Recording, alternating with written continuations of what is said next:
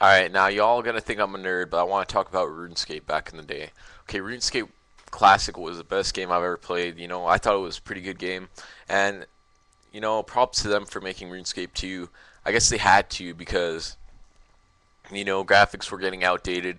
People didn't want to play a game that looked like Tibia, and that was pretty much it about that. So they made a new game around 2004. I think they made the beta.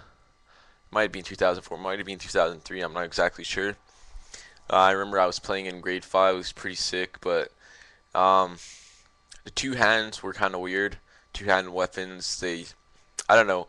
They had to fix attack speed and all that. I had a couple party hats in the beta.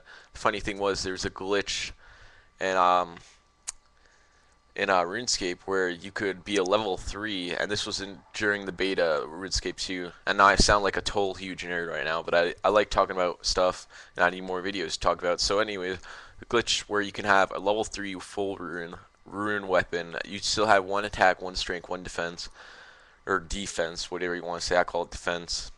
Actually, I think I used to call it defense, but anyways, so you could have all these weapons and armor on you at level 3, and you could like hit like 2s or 3s at level 3. It was pretty crazy.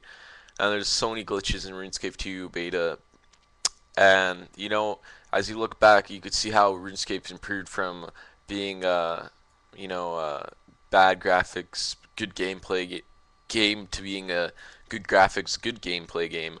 It's nice to see the improvements, and Andrew Gower's pretty good with that. I'm impressed how that they made a lot of money off of RuneScape. And people are gonna be like, "Well, RuneScape's bad game." It's not a bad game. It's just too time consuming for some people and too addicting.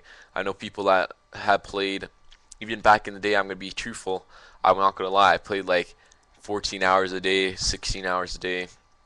The reason why my eyes are so messed up, not really from RuneScape though, from other games too. That's why I only play games a couple hours these days.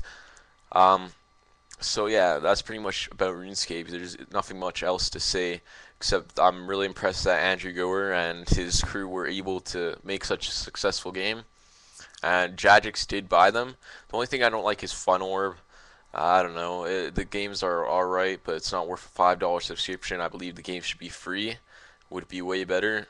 But anyways, that's pretty much it. If you like this video or play RuneScape, please subscribe to me. Helps out a lot. I'm trying to get partnership.